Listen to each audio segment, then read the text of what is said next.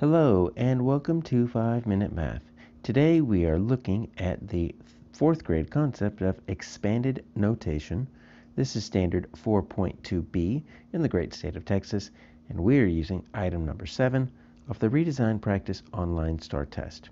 If you haven't done so already, please go ahead and take a moment to pause the video, work this problem out on your own, unpause it, and we will look at our answers together. All right, so we've got this big number here, 927,586 and 34 hundredths.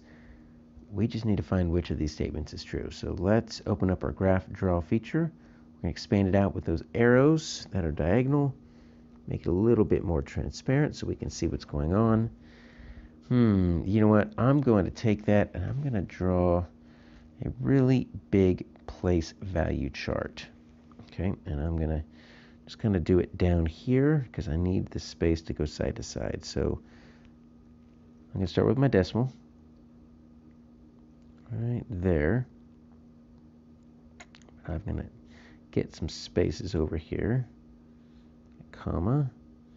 It looks like I'm going 6 spaces over, and then 2 spaces here. Okay, so let's label these, right? So starting at the decimal, and let's do whole number. Ones, tens, hundreds. Now this is the ones family of the ones period, because watch, this is the 1,000s. This is the 10,000s. See the pattern? Ones, tens, hundreds. 100,000. So this is the thousands family, or the thousands period. And it's just going to go ones, tens, 100 million, 1, 10, 100 billion. Keeps going ones, tens, hundreds. Now, when we go to the right, there is no oneths, but if we can get past that oneths that doesn't exist, the rest of the decimals act as a mirror of the whole number. So tens, tenths. Next is hundreds, hundredths. In 5th grade, you will expand to a 3rd digit after the decimal, and that's the thousandths, because the thousands is next. So let's put our number here. Let's see what we've got. So 927,586, 34 hundredths. All right. Now let's take a look. The digit 5 has a value of 5 times 10. No. Take a look at my 5. What spot is that in? That's in the hundred spot.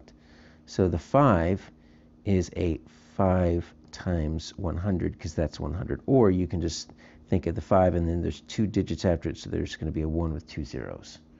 So that is not working for me. The 5 has got a 5 times 100. The digit 3 has a value of 3 times 100th. Okay, that's a tricky one because it is a decimal. Take a look at my 3. But we're going to write this 3 times, and let me show you what I was talking about. Whenever you have a decimal, you always want to put a 0 point. Okay? Now, you see how this 3 is the first place right after the decimal? That's where that 1 goes. So that the 1 in both of these goes wherever that digit lands. So right in here, it lands in the 100th spot. Right here, it lands in the 10th spot. And then the zeros fill up everything else. So no. The 4 is in the 100th spot, not the 3. The digit 2 has a value of 10,000. Well, look at this. 2 10,000s. Yeah, so that looks right.